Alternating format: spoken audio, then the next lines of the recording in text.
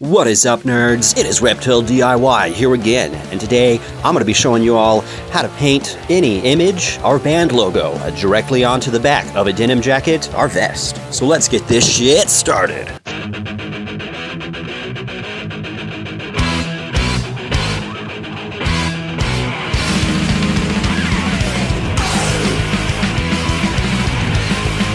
Alright guys, a few weeks ago, a local skateboarder was ran over by an SUV.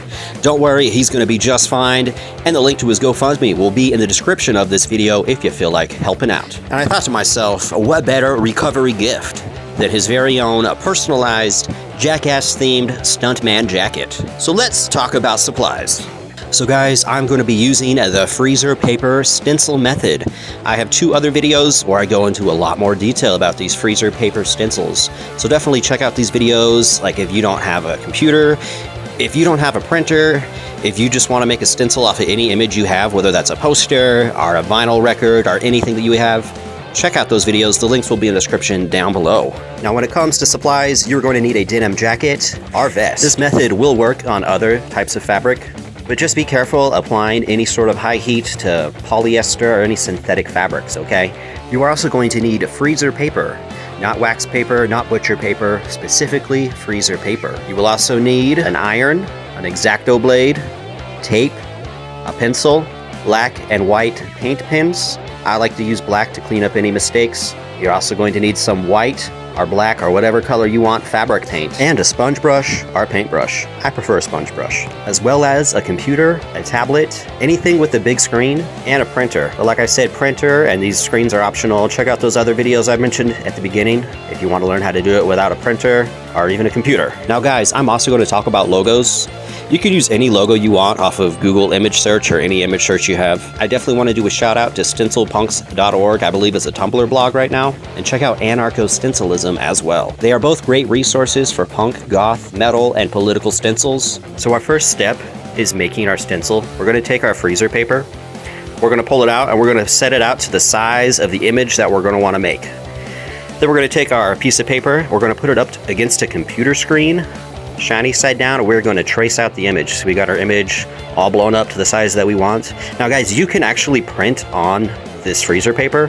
Check out that other video if you want to learn how to do that. But you are limited to the 8 by 11 inch paper.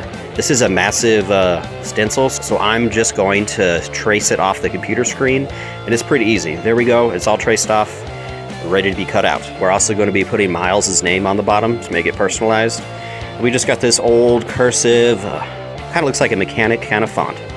Next up, we are going to take our images, we're going to put it on a piece of cardboard, tape it down, and cut everything out with an X-Acto blade. Now be careful, because you're going to save any inserts. With this skull, you're going to save the eyes and the nose. And then we're just going to go in and cut everything out. Be very gentle, okay? You don't want your shit to rip, and just take your time, alright? So we got our eyes and our nose. Now we are going to apply our stencil. We put it back onto our denim jacket, and we're just going to hit it with an iron.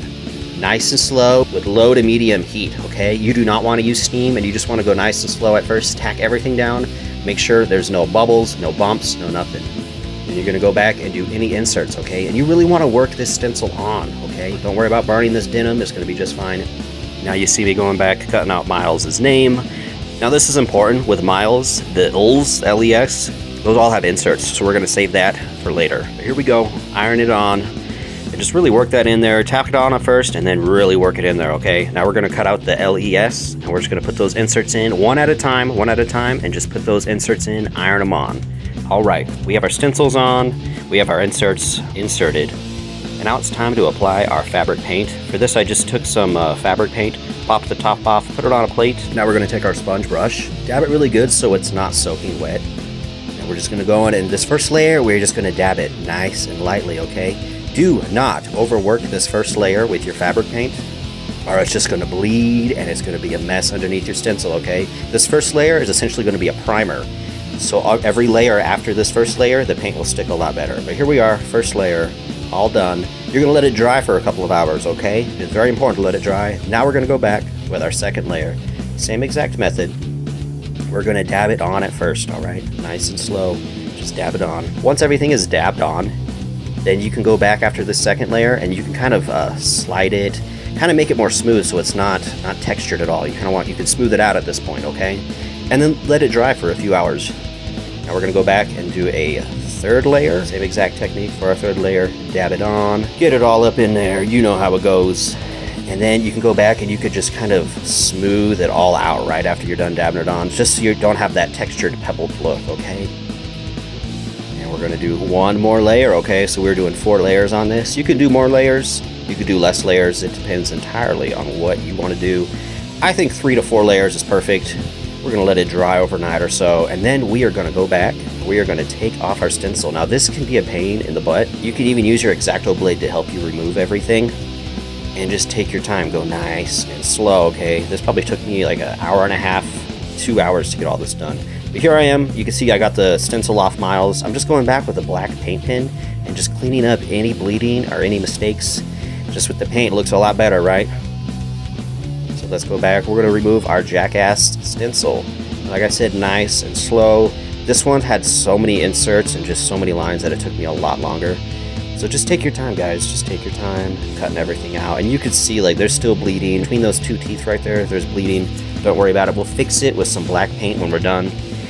And we got removing the inserts of the nose and the eyes. But here we go. Now we got all our stencil off. We're gonna go back and clean everything up, fix any mistakes where there's bleeding. And honestly, guys, if you want, after you clean everything up, you can run it through the wash to get some of that white excess of the stencil off. That'll be just fine. You could also go over that white stuff with a black paint marker. But here we are. Here's the finished logo. Pretty easy, pretty straightforward. Steve-O, Johnny Knoxville, if you're watching this, we really need to get your autograph on this jacket for Myles. Hopefully you guys have learned something. These freezer paper stencils are insanely easy to use, and they're extremely versatile. You could put them on damn near anything. And if you've liked this video, then definitely check out my other DIY tutorials. I've been doing this shit for about 17 years, so if you want to learn a thing or two, definitely hit that button down below. Until next time, see you later, nerds.